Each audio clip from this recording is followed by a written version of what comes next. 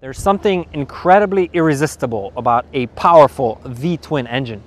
Marry that to a very successful super sport line by Aprilia of the RSV1000, and what you get is this incredible RST Futura 1000. Just one of the best sport touring motorcycles ever made, in my opinion, with this gorgeous single-sided swing arm and these incredible lines. Stay tuned to find out what I think about this motorcycle, what I like and dislike about it. This is going to be probably the first comprehensive, conclusive review on YouTube.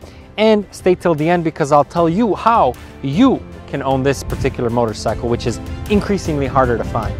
Let's do it.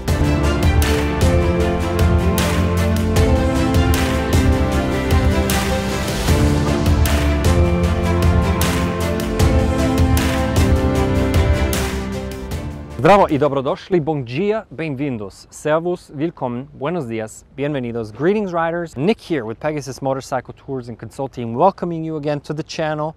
Thank you for being here.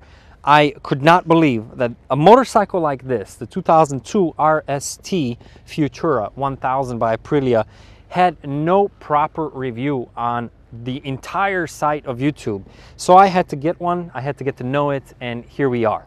So in this review, I'd like to introduce you to the motorcycle, give you all the facts, all the things that I like about it, all the things that I don't like about it, and then I'd like to introduce you to an idea, something novel that I had conceived in my own mind of how my viewers of this channel and really great supporters of the exponential growth over the last 2 years can benefit from the richness of the Southern California market for motorcycles. These bikes are so hard to find, and a lot of the bikes that I have in my garage, I actually placed another video about my current garage, including the 9 motorcycles that I have, some of them fairly rare and new as well. And I'd like to offer these bikes to my viewers first. Obviously, I have to buy and sell just to keep sane and keep the wife supportive, if not actively unsupportive of my addiction here. So I have to go through them to get to know them, and I'm just simply curious.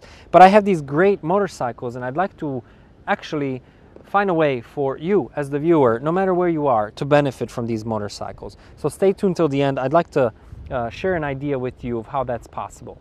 But let me first introduce you to the bike, because when I was looking for this motorcycle over the last few years, I realized there's nothing online that's all that informative, to be honest. On YouTube, there's absolutely nothing worthwhile. If you find something, it's very superficial, not very detailed at all. And I felt the need that that needs to change. This bike deserves to be memorialized, because it's just one of the best motorcycles that definitely I've owned in this sport touring class. Now, sport touring motorcycle means long distance, comfortable touring, a little bit more of an upright seating position. You have the single-sided swing arm, which of course I really love, in the same class as the BMW K1200S, the Triumph Sprint ST, and the VFR 800. All motorcycles reviewed on this channel, some of my most cherished and prized motorcycles that I've owned over the years. But this has to be one of the most fun ones I've ridden. Now, it's rare because it was only produced for a few years in the early 2000s, starting in 2002.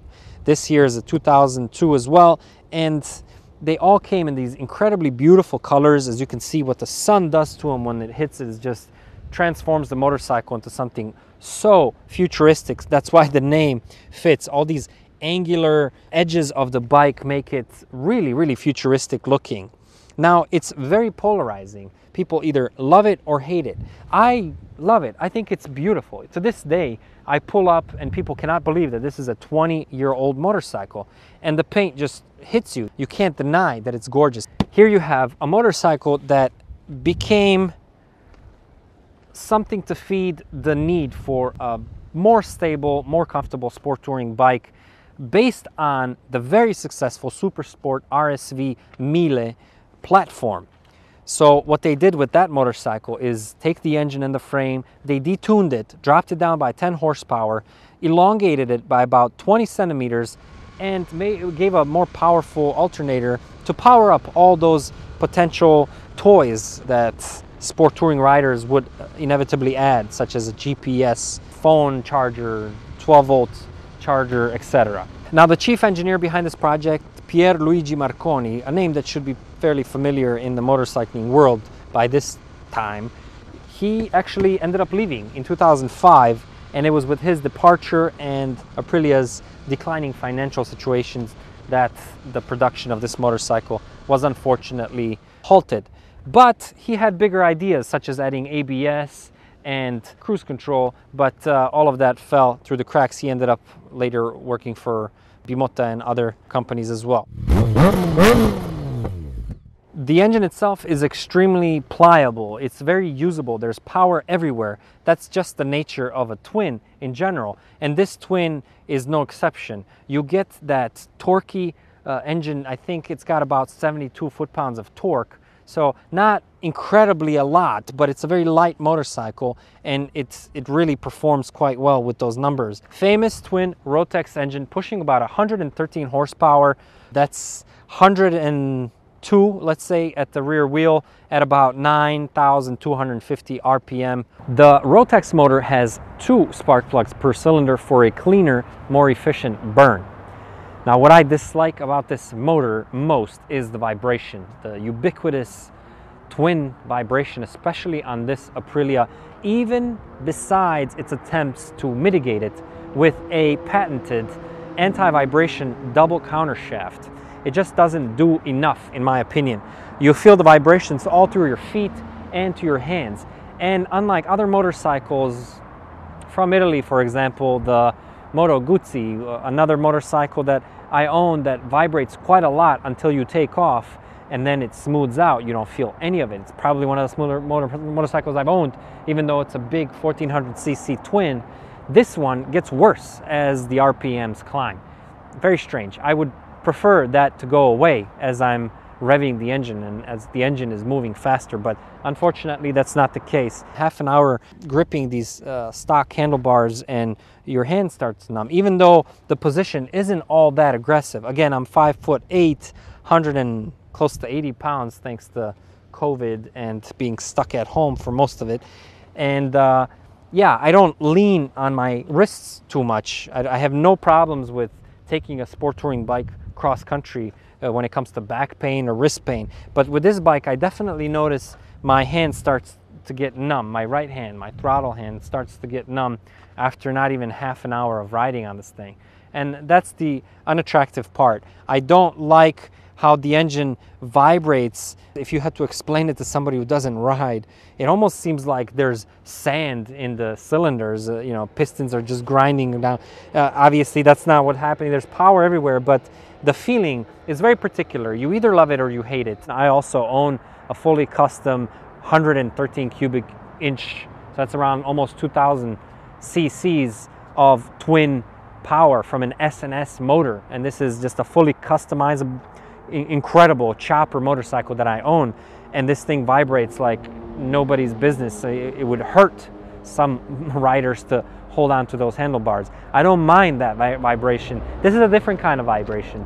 It's similar to the feeling you get when you are taking down a runway in a big jumbo jet, and you know this motor is incredibly powerful to streamline this jet down the path at how many hundreds of miles an hour, but you feel the wind hitting that plane, and you can tell that it's really fighting against that drag. So you get that weird vibration all over the cockpit until the jet finally takes off. So I don't know. It's not a nice vibration, if I can put it that way. Obviously, everything will depend on each individual rider. Maybe you don't mind that at all, but to me, that's probably the weakest part of the motorcycle, and one of the reasons why I would consider not keeping it.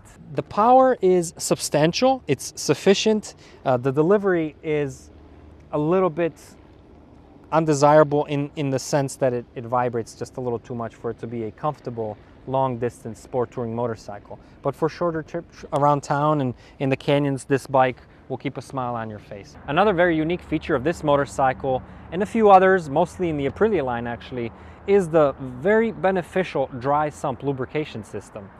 That's a system that uses a different reservoir, basically, the sump or the oil pan, and it requires at least 2 pumps, one scavenge, one pressure pump. What that does is it allows the oil to be located mostly in a different place of the motorcycle. It does not necessarily have to be underneath the engine. where on a wet sump system, the oil uses gravity to drain down. There's other numerous benefits. There's more oil, therefore it's cooler when it circulates. It performs better under higher intensity conditions. Think of performance aircraft like the Red Bull performance aircraft shows, or racing vehicles that undergo extreme G's of force. None of that oil actually is affected by that so much as in a wet system, where it could actually starve the engine even for a split second. So the dry sump system actually offers other benefits, even such as sloshing. So the wet sump sloshes the oil around, and there's this what we call basically a parasitic power draw. That sloshing of the oil tends to rob the engine actually of power, because it has to force against that viscosity of the oil. None of that exists, because in the dry sump there's a separate reservoir and the oil is actually pressured through the system. So there's numerous benefits. Also, it allows the engine to sit lower, because there is no longer necessity for the sump or the oil reservoir basically to sit underneath the engine to collect that dripping oil. So what that means is you can lower the motor, the heaviest part of the engine, and that lowers the center of gravity. So numerous benefits. Only the other bikes that I've owned so far that use it is the DRZ400 by Suzuki, excellent adventure touring, supermoto, etc. dirt bike, and the Honda XR650L, another excellent adventure touring bikes, all bikes I've reviewed, and they place the oil in the frame of the motorcycle, basically right behind the fork. Very, very interesting system. So this bike uses it, as do most of the other motorcycles, if not all, in the Aprilia line at that time.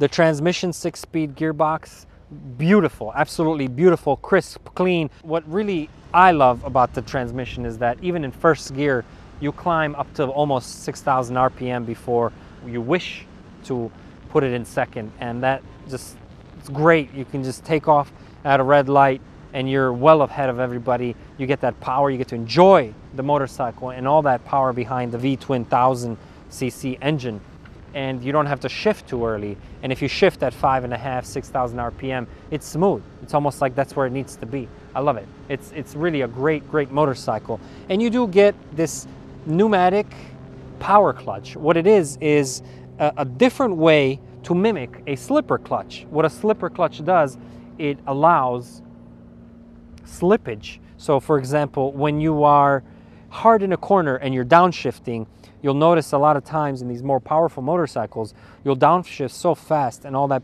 weight transfers to the front that the rear wheel doesn't have enough traction and it starts to slide. That could be deadly in a corner. So hard downshift where you slide the rear wheel could be very, very dangerous.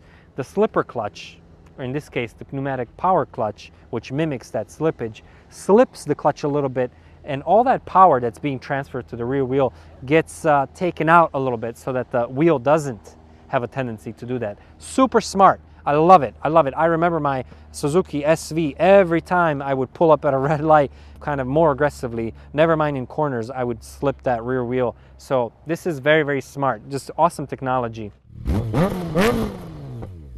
The suspension of this motorcycle is a beauty. It's probably one of its strongest features. What you have in the front is a inverted 43mm Showa fork that is fully adjustable for preload and rebound. The same is true with the Sachs rear spring, and very easily you can adjust this thing with the provided tools and the little screwdriver at the bottom of the shock itself. When you take this motorcycle in the canyons, you have full control. You feel everything what that wheel is doing. Now, if you watch my BMW K1200S review, you realize that in that motorcycle, they tried something different. They tried the telelever in the front. It's a whole new system, well, old, new, not used very much, system of suspension, and I like that a lot. There's no dipping when you're under heavy braking. This motorcycle doesn't behave quite like that, but you do have the benefit of the inverted forks. Of course, the inverted forks will have less of a bind, less of twisting due to the heavy part of the fork being up top, which is more rigid. The brakes itself phenomenal. Also one of the stronger features of the motorcycle. You got a 2-piston Brembo floating disc, 300 millimeters, 298, something to that effect.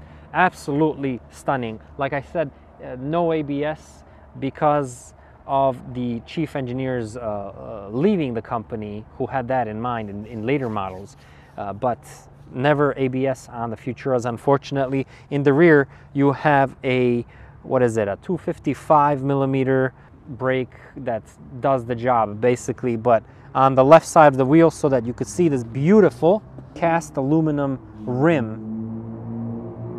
A little dated in design, I think, but still quite attractive.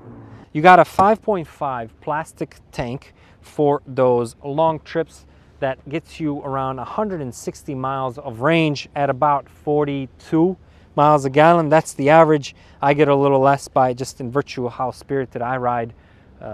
That's what it's for, to be honest. The interesting thing is you get the filler cap a little bit to the right, so it's not symmetrical. It's a little bit to the right, and the idea behind that is that you get a tank bag strapped on, of course, because it's plastic, so no magnet, that you can put over on one side without the need to remove it. That's very smart, because my magnetic tank bags, I would always have a tendency to take off, put on the little area that's next to the pump. It would collect shavings, metal shavings, and all kinds of dirt, and then I put it on the tank. Next time I take it off, it just scratches the hell out of that tank. So I don't mind the fact that it's plastic. Obviously it's lighter, just like the Triumph Sprint. It doesn't rust. The main problem with plastic tanks is that they tend to expand with heat, and with that they tend to peel the lettering. Here you have these actually looking like pink lettering of the Aprilia. On the middle, you have World Champions, 92, 94, 95, 6, 7, 8, 9, and 2000. Pretty impressive. Tank, yeah, gives you a lot of range, which is the whole purpose behind a sport touring motorcycle like this as well. You have these grab rails. Another part that I really dislike and I have been surprised by, because they're plastic and they feel like if you yank down hard enough, you could rip that straight out. I don't mind the rear, the look of the rear taillight. It's all there, it's very visible, it's very unique, it's quite attractive still, even though obviously it's not LED or anything, halogen. But yeah, the grab rails are just plastic. You can hear them squeaking. That definitely needs to be much stronger, in my opinion. What I noticed as well, the foot peg, this little plate here is too short. My heel of my boots gets caught in this little area here, and sometimes it catches me off guard where I have to, you know, go to the side to take my leg up. So that's something that could have been thought through a little more. Not everybody who's going to be sport touring on this motorcycle is going to wear racing boots, you know. I have motorcycle boots, but they're almost like work boots, and they have a lot of space between the leather and the rubber, and that rubber piece tends to catch here. You do, of course, have a center stand, something that's honestly should be basic equipment on all sport touring motorcycles. You just need to be able to lube the chain and just perform that basic maintenance on a motorcycle like this. So you get all the amenities of sport touring and the fun factor of super sport riding and that canyon carving on the weekends. This bike just keeps a smile on your face. I think it's definitely one of the best motorcycles ever made. You get these big, awkward looking mirrors. One of the actually weak points of the motorcycle is that the mirrors tend to vibrate. On this one, they're still okay. They don't vibrate. I've test rode a few other ones where they were so vibrated you couldn't see through them. They just were not useful. The air protection on this motorcycle could also have used a little bit more improvement. For one, you don't have a lot of protection here for your legs, so you catch a lot of wind there. It also makes it very loud, not obviously in your knees, but I don't know, something about this motorcycle that has to do with how it takes the air is not ideal. You have a big channel here, and I think that creates a lot of noise. It feels like anything above 110, 115, and it gets a little exciting, maybe a little too exciting, just because of the air. The air is doing its thing. You don't quite feel as stable, I dare say, as you do on the K1200S BMW, for example, just because that bike is oval. It's meant to take the air a little more in line with what the air wants it to do. This seems like it's cutting through the air. It's fighting it. All these sharp angles and the lack of protection for your legs and these really wide and angular mirrors, they seem like they're not really working with what the air is doing. Like they're combating each other, as opposed to the K1200S that feels like it's actually working with the air, like it's part of the atmosphere almost, more so. So I feel like this bike definitely could have used some more air tunnel time and testing to make it a little more aerodynamic, but I guess that's what you sacrifice to get that look, right? So I understand in the United States, North America, there's nowhere you can actually ride this thing a $140 legally, let's say, but you know, it's meant with the top speed of 180 on the clock, supposedly 145. I can't comment on that, I never took it that fast, but I did, you know, ride on the Autobahn in Germany between Munich and Berlin. Got there in just over 4 hours, just flying the whole time. That's what these bikes are made for. I want to be able to go 140 and not feel like I'm on the edge of existence. And I feel with this motorcycle, the higher you go, everything above 110 just feels a little too loud, too awkward. It doesn't feel like you're cutting through the wind like it should. So that's one thing that I would say about the fairing. But again, the paint is absolutely gorgeous. I don't like how these bolts seem to be pressing on the fairing, and if you ever look at it in the sun, it seems like the fairing is paper thin because these holes here tend to be indented. They're actually it's quite a strong fairing, so I think that's a design. I don't know why, but I've noticed that on every Futura that I've seen, that this little area around the bolt seems like you either torqued it down a little too much, but that's in fact not the case. So here you get a little bit of a visual of the cat that was placed underneath. Quite a beautiful piece of equipment underneath there. And you have the fan on this side of the radiator. There's another one on that side and an oil cooler in the middle. Futura was released in 4 distinct colors. The ash gray, which is more like a matte black, beautiful, very attractive, muscular color on this motorcycle. You have the stream gray, which is a lighter gray, nothing too exciting to be honest. Infinity blue, or blue infinity, kind of like a dark midnightish blue.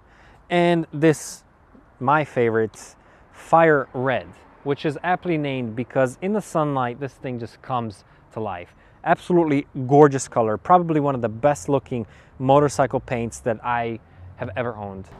I find them very beautiful. I think this fairing is quite attractive. It's very heavy. It gives me a sense that it's a quality built fairing. It comes in 2 pieces, which is nice because if you ever damage one part, then you don't have to replace the whole thing. So this piece comes alone. After this piece comes on its own, separated from the air intake. So it's an attractive, good quality fairing. The seat, you'll hear this from all owners of the Futura, probably the most comfortable seat that you've ever sat your ass on. It's incredible. You can go 600 miles in a day not feeling a thing. It's wonderful, and you get the shape that prevents the pillion, the passenger, from actually slamming into you, the rider, because there's a little dip and a little horn here.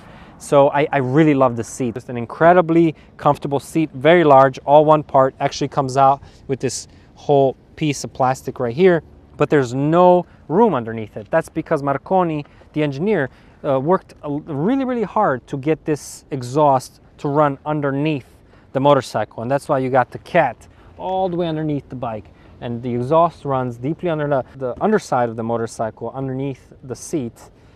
So they had to work a little bit harder to make sure that the rider and the passengers didn't feel all that heat from the exhaust. The exhaust itself, also one of the parts that I dislike most about the motorcycle, aside from the vibration. You can't hear it. You can't hear it, and even when you do hear it, it's not very beautiful in tone. It leaves a lot to be desired. I like the triangular look, but it's just super quiet and not very nice to hear. You want to hear your motorcycle growl, you know, and this leaves a lot to be desired, absolutely.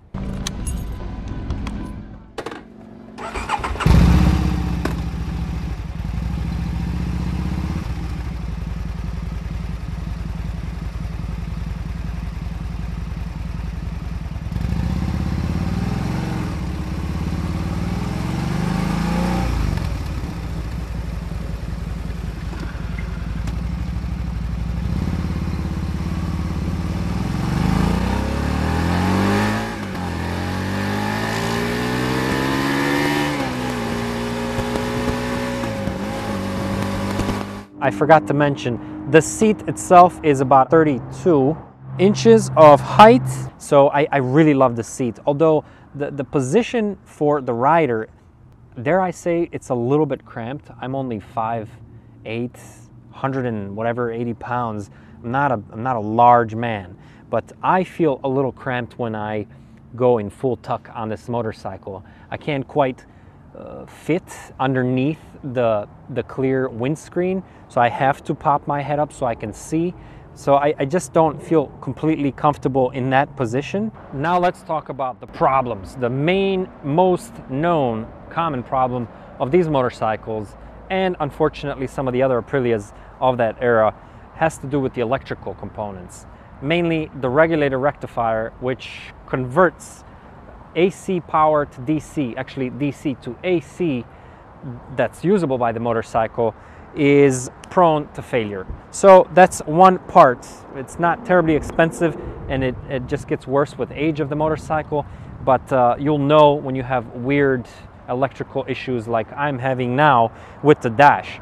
Actually, that's another issue. The dash is very poorly soldered, so there is some soldering issues in the motherboard of the dash that there are instructions online on the various owners forums where you can do that yourself if you feel comfortable with the soldering tool.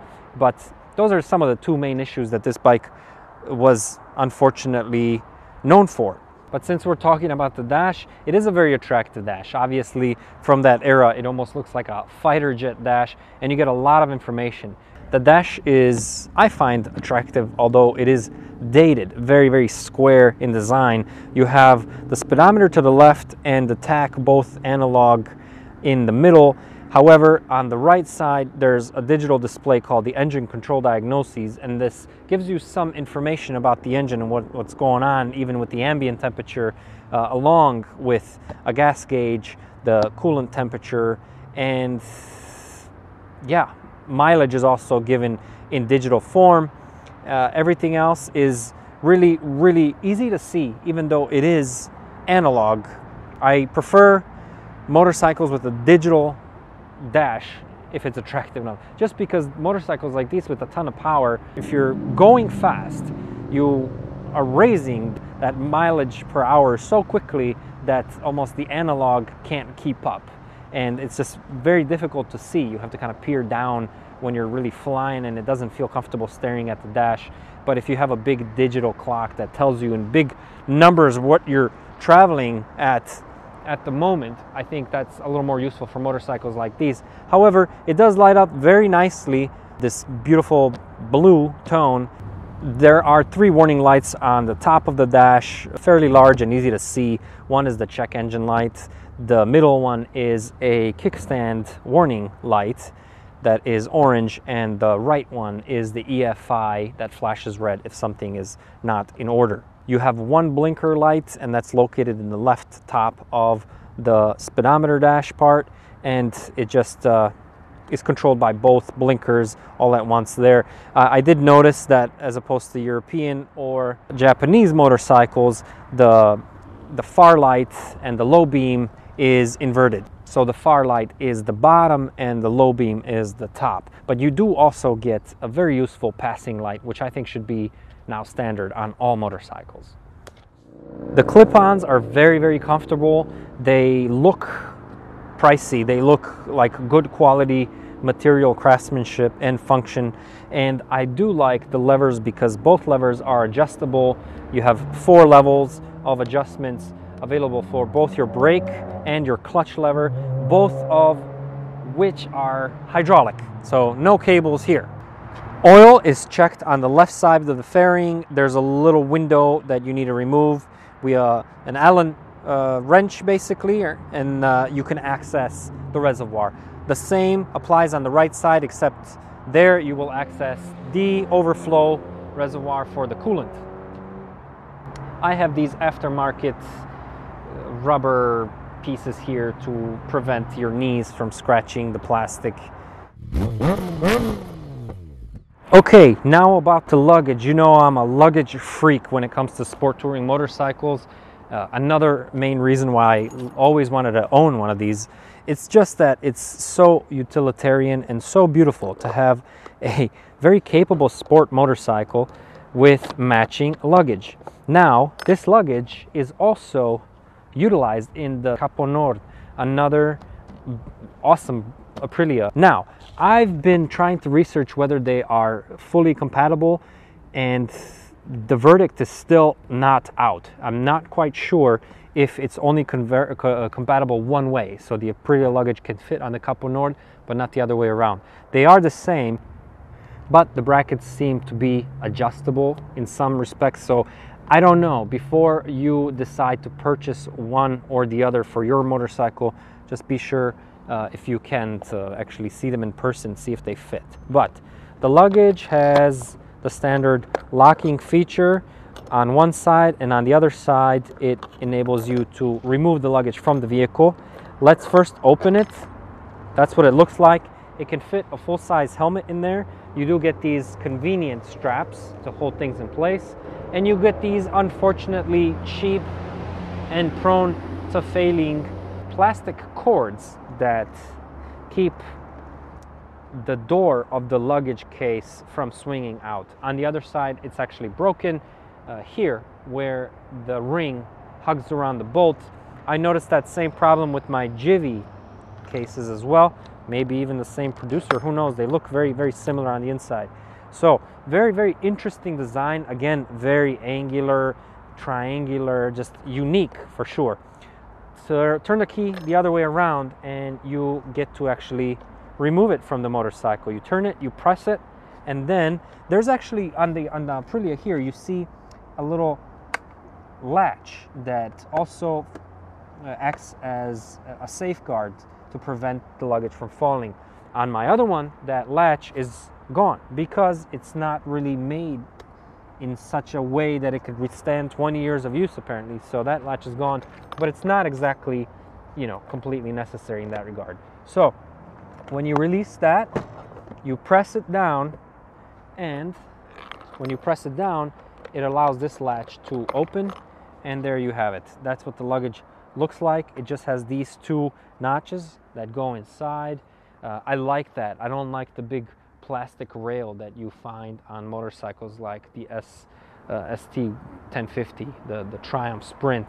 So I prefer not to have anything visible. You can have the bike without that. You know, you just have these two latches, and this one here that is the place where the luggage actually locks. So that's what the motorcycle looks like without the luggage. I don't know. It's I find it more attractive with the luggage actually, just because I feel like the seat is very big. It's very big and overpowering, and I think it just detracts from the look of the motorcycle. I think there needs to be a cowl. Unfortunately, a seat cowl was never produced, not to my knowledge in any way. So I do prefer the motorcycle with the luggage installed. In the rear, you have these little, what you would call these grommets. I'm not really sure, pressure plates. They don't really do anything, but there was another bracket here that's, well, flexible, kind of like a rubber band type of bracket. I'm not sure what the point of that was. Unlike the Sprint ST, where this whole lever moves left and right to accommodate the moving luggage, this one doesn't. It's just a rubber piece that prevents the luggage from doing what exactly, I'm not sure. But that's missing, and as you can see on this side as well, that piece is also missing. That hugs to the rear, but no matter, it does the job. The only other twin that I remember being so satisfying in this sport version with the full fairing is the Suzuki SV1000S. Not a motorcycle that has OEM luggage, unfortunately, but I love that motorcycle. There's something about a twin engine on a sport bike, you know? And unfortunately, I had a gorgeous red one after selling my 650 yellow one after about 6 days. It's just underpowered. I find a red one in another state. I go get it, fully faired, triangular Yoshimura exhaust in the rear. I get caught up with a lady one night on campus. Library closes late night. Of course, you're reading. What else do you do in a closed library? I come back to my bike the next morning around 5, 6 o'clock. It's not there. Some drunkard hit it on the main avenue in front of campus, University of Michigan, Ann Arbor, and shoved it underneath another car. Cops came, of course, lifted that car up. Tow truck took that motorcycle. I think it was a $900 bill for me to retrieve that motorcycle. The minute they came for that motorcycle, another one was delivered to me from Ohio, and this one was actually gray, silver. Beautiful, beautiful motorcycle, naked as well as fully faired. Thank you for watching. I hope this review has been informative and true to the very awesome nature of this incredible timeless motorcycle.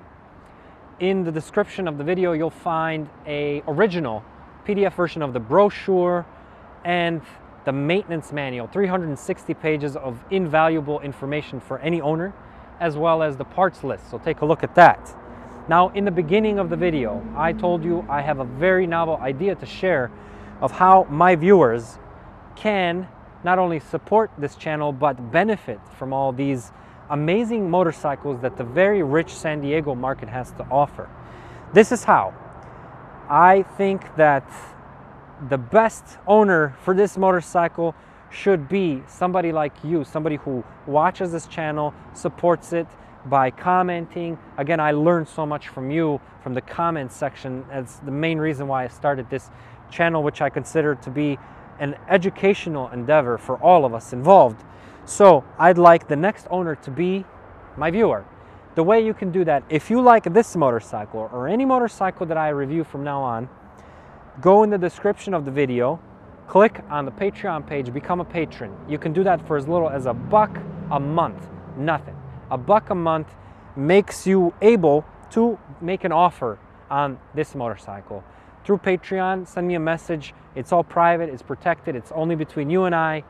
And tell me what you think this motorcycle is worth to you. If you are the highest bidder, let's say bidder, because we're not really bidding, but if your offer is the highest, you will get the motorcycle. If there's a higher offer, then that person obviously deserves to get the motorcycle because they value the motorcycle more. It gives them more value. It deserves to go to them. So there will be no back and forth, no any kind of haggling. Whatever you think this motorcycle is worth to you, make me an offer. If it's the highest, it's yours. You have 1 week from the posting of this video to do so, and that's why it's beneficial for you to subscribe if you haven't already and hit the notification bell so that you can be informed when these videos come out. I hope that's a fair and just way for the viewers of this channel to benefit from the very rich market that Southern California has to offer. Thank you again, in any case, whether you do or you don't, for being here. I really appreciate your comments. There's other ways you can support the channel. That's one. The other way is purchase our gear. Really handsome, nice, functional motorcycling gear. And yeah, be a patron of this really growing organic channel that's independent. That's something we strive most of all to be honest, independent, and correct in the information that we share. Thank you again. Until the next one. Nick, I'm out.